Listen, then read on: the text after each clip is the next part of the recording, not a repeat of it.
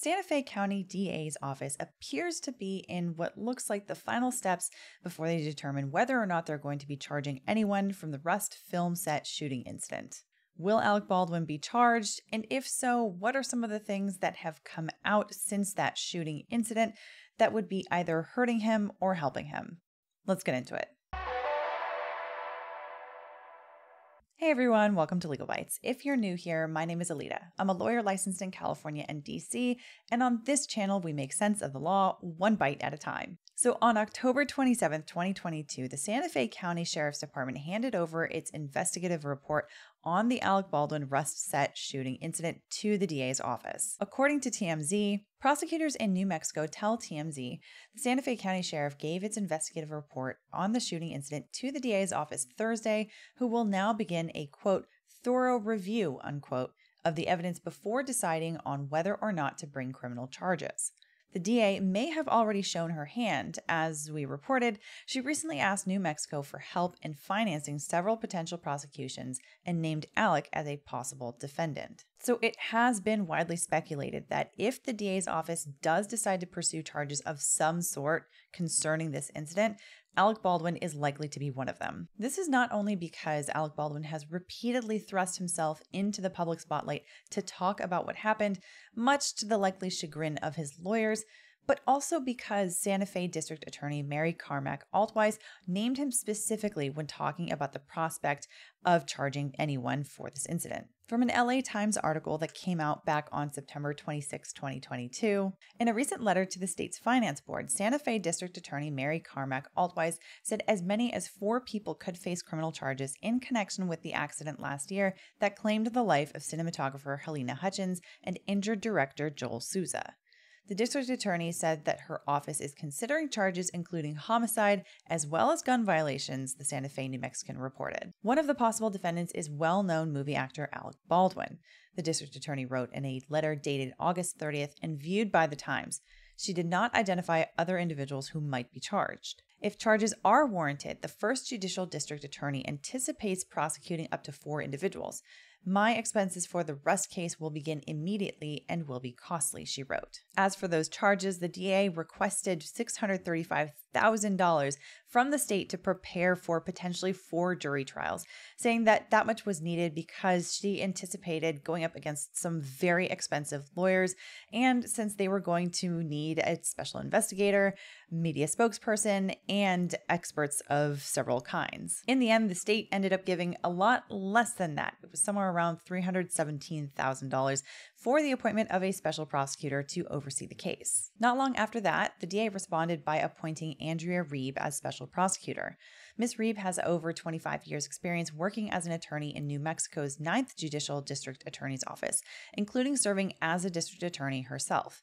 She's also an adjunct professor who teaches criminal law classes at Clovis Community College. So it looks like, by all appearances, no official decision has really been made yet about whether or not they are going to be charging anyone, but there certainly have been some significant movements by the state of New Mexico to prepare for potential criminal charges. And with that, let's turn to some of the things that have come out of this case that are either helpful or hurtful to Alec Baldwin in the event he does get charged. One of the first things that has hurt Alec Baldwin is arguably Alec Baldwin. Since the beginning of this controversy, he's made multiple appearances to the public to talk about the incident, and none of them have helped him in the court of law or the court of public opinion. And by all accounts, he was the one who was holding the loaded revolver in his hand when the incident occurred on October 21st, 2021. He was rehearsing a scene in an old Western church where he's supposed to pull a revolver and aim it. As he pulled the gun out, it fired a bullet which passed through cinematographer Halyna Hutchins and struck director Joel Souza. Hutchins died and Souza was injured. According to Alec Baldwin, in a sit-down interview that was conducted on December 1st, 2021 with ABC's George Stephonopoulos, he said, "Everything is in her direction. She's guiding me through how she wants me to hold the gun for this angle. And I draw the gun out and I find a mark, I draw the gun out, I find a cut." Baldwin gave a detailed explanation of how the gun went off. He says without him pulling the trigger. So you have this Colt 45 you just pulled the hammer as far back as I go without cocking the actual gun. And you're holding on to the hammer. I'm holding that. I'm just showing. I go, how about that? Does that work? Do you see that? Do you see that? Do you see that? She goes, yeah, that's good. I let go of the hammer. Bang, the gun goes. Now, from every perspective, this interview was bad. From a publicity perspective, it looked a lot like Alec Baldwin was shifting the blame from himself to anyone and everyone else, including Halyna Hutchins herself, for allegedly instructing him to point the gun at her. And legally speaking, Alec Baldwin made a series of admissions that basically pieced together every single point from him picking up, pointing, and shooting the gun at Halyna Hutchins. The only thing missing from this whole situation coming out of that interview was a question as to whether the gun was working properly or whether there was some sort of a malfunction that would explain it going off on its own. Which brings us to our next point that is very bad for Alec Baldwin, and that is the FBI's report on that revolver. Early on in the investigation, it was reported that the Federal Bureau of Investigation was taking the revolver to run tests on it to see if it had somehow malfunctioned. If there was a malfunction, that would effectively eliminate a potential criminal charge against Baldwin, since he apparently had few touch points with the gun before its appearance in this scene. And while the FBI took quite a while to complete its report, there were quite a few firearms experts in the meantime who came forward to speak out about essentially the impossibility of a revolver of that type to just go off on its own. Not plausible. On a single action revolver, when you pull the hammer back, which is an intentional act, click, click, click, click. Now the hammer is set. When you pull the hammer back and let go, as you can see, I'm not holding this, the hammer doesn't go anywhere. When you press the trigger, which is, I'm going to do it with this finger so you can see what a minute act that is. Takes very little to press the trigger there. So option one, he pressed the trigger, but it was such a minor press that he wasn't aware that he had, ordered that signal from his brain.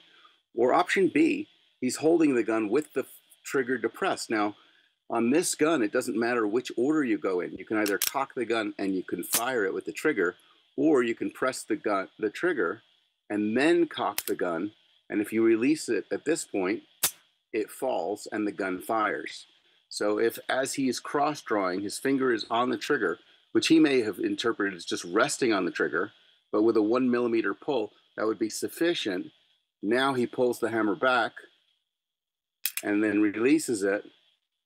He doesn't have to press the trigger again if he's already got pressure on it in order for the gun to fire. And I think that's really a key point in this matter. So generally speaking, by the time the FBI came out with its report, the public largely expected to see confirmation of this logic, that there was essentially no way for that gun to have gone off without Alec Baldwin pulling the trigger. And on August 12, 2022, that is exactly what came out of this report. From ABC News, accidental discharge testing determined that the firearm used in the shooting, a .45 Colt single-action revolver, could not have fired without the trigger being pulled, the FBI report shows. With the hammer in the quarter and half-cock positions, the gun could not be made to fire without a pull of the trigger, the report said. With the hammer fully cocked, the gun could not be made to fire without a pull of the trigger while the working internal components were intact and functional, the report stated. With the hammer decocked on a loaded chamber, the gun was able to detonate a primer without a pull of the trigger when the hammer was struck directly, which is normal for this type of revolver, the report stated. Now, even with this report's conclusion, I should mention, with all fairness to Baldwin's side, that Baldwin's attorney, Luke Nickus, responded to the public that he thought that the FBI report was being misconstrued. The gun fired in testing only one time, without having to pull the trigger, when the hammer was pulled back and the gun broke in 2 different places. The FBI was unable to fire the gun in any prior test, even when pulling the trigger, because it was in such poor condition. And on top of that, Mr. Nickus pointed to the medical examiner's report concerning Halyna Hutchins' manner of death, which is a point that is more helpful to Alec Baldwin in this case. So let's talk about that for a second. On August 15th, 2022, just a few days after the FBI came out with its report on that revolver, the Santa Fe County medical examiner also came out with its report. In it, the medical examiner gave a conclusion as to the manner of death of Halyna Hutchins. Now, before I get into specifics about the medical examiner's report, let me get into some details about manner of death here. When we talk about manner of death, it's different from cause of death. Cause of death refers to a specific injury that led led to the death of someone. As an example, blunt force trauma to the head or a gunshot wound to vital organs would be considered a cause of death. Manner of death, on the other hand, is a determination of how an injury leads to someone's death. There are 5 manners of death that will show up on a final report from a medical examiner. Those are natural death, accident, suicide, homicide, and undetermined. Natural death means a death that is solely caused by disease or natural process. If a natural death is hastened by injury, the manner of death is not going to be considered natural. An accident is defined as an unnatural death resulting from an inadvertent chance happening. For example, traffic-related fatalities are generally classified as accidents. The same is true for deaths related to illicit drug or excessive medication use, so long as there's no evidence supporting a homicide or suicide. Suicide refers to someone's death from a self-inflicted injury with evidence of intent to die. This kind of evidence includes something like explicit expression, like a suicide note or a verbal threat, previous attempts, or some act constituting implicit intent. Homicide is where the action of one person directly causes the death of another. Although homicide is also a legal term, when used in this way on a medical examiner's report, the definition is limited to a strict causal medical definition and is not supposed to be used as a legal determination. In other words, it's not meant to be used to conclude that someone has committed a homicide in a legal sense. Examples of deaths that are determined to be homicides include when a person dies while a felony is being committed or some kind of purposeful action. But keep in mind that there doesn't need to be a proven intent to cause death for the classification to be homicide. And finally, the last one. Undetermined is a label for cases that have very little information about the circumstances surrounding the death, or where there's known information but it equally supports and conflicts more than one manner of death. In the case of the Rust shooting, the Santa Fe County Medical Examiner's report was likely to label Halyna Hutchins' death either as an accident or as a homicide. In other words, inadvertent chance versus one person's directly causing the other's death. And this is where things can get a little bit tricky, because whether this was an accident or a homicide is kind of also an ultimate legal question in a case like this. So where a medical examiner makes a decision between designating a death as an accident or a homicide, they really have the ability to impact a potential legal outcome, even though in a trial that's ultimately a question that's left to the jury. And here, the medical examiner concluded that Halyna Hutchins' death was actually an accident, pure chance. And there's definitely disagreement out there on that, especially given the FBI report on the revolver and the opinions of many firearms experts on how that kind of a revolver works. In fact, I'm sure that you have thoughts on it. If you do, let us know in the comments down below. But as for Baldwin's legal team, they argue that this supports the idea that this was just some freak accident and that Baldwin shouldn't be charged. And if this goes to trial, this is something that we can expect the defense to use as vigorously as possible in defending the case. And that leads me to my final point in this video, which is one that Baldwin's team is likely to use, and that's the nature of how this shooting came about. As I said before, all of this happened on a film set. Baldwin is the one with the gun in hand when it fired, but there wasn't supposed to be a live round in the chamber because it was a film set. This is one thing that Baldwin's team has used many times to argue that he's not responsible, and it's something that could legitimately stand in the way of the DA's prosecution of a case like this. Now, talking about the revolver specifically, this was a prop gun. And when I say that, I'm not suggesting that this was not in some way a real firearm. It absolutely very much was, as prop guns typically are. But when the gun is a prop gun, it's under the responsibility of the film production's prop department, and specifically the armorer. In this case, that was Hannah Gutierrez Reed. She's the one who bears responsibility for caring for, maintaining, and ensuring the safety of all firearms and munitions on set. Before any gun is handed to an actor for a particular scene, she's supposed to check the gun in front of the actor, make sure it doesn't have any live rounds in it, and then hand it to the actor, verbalizing that she's checked it and that it's safe. Unfortunately, what happened here is, for one reason or another, Gutierrez Reed was not there to take the gun from the prop cart or to check to see if it was safe, and certainly wasn't there to hand it to Alec Baldwin. Instead, the assistant director, David Halls, took it from the prop cart and handed it to Baldwin, telling him it was safe. There are a lot of questions about how much David Halls actually checked the revolver to see if it was safe, but he certainly didn't do it in front of Alec Baldwin if he did it at all. So really, the question becomes, who's really responsible here?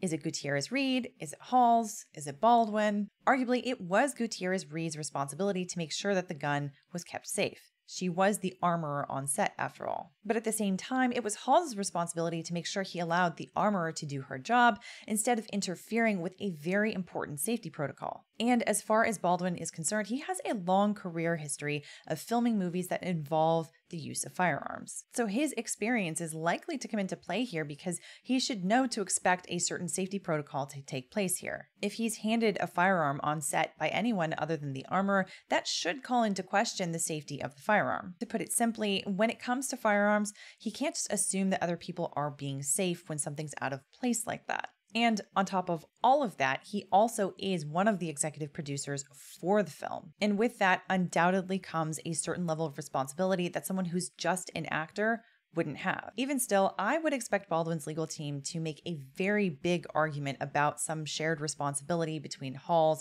and Gutierrez Reed, maybe even others, and that he's really not responsible for being the one to check the gun in the first place. So looking at everything here, is it a slam dunk case against Alec Baldwin? No, not really. But is it a solid defense for Baldwin? No, definitely not. In my opinion, if the Santa Fe County DA chooses to prosecute this case, there's plenty that they can use to make a good case against Baldwin, but it wouldn't be without its own challenges. But those are my thoughts. What do you think? Let us know in the comments down below. Otherwise, I hope you enjoyed this or at least found it informative. And if you did, I would love it if you could hit the like button. It does help us with the YouTube algorithm gods. And if you want to see more content like this and you haven't done so already, be sure to hit the subscribe button and the notification bell so you can find out when the next video is uploaded. See you in the next one.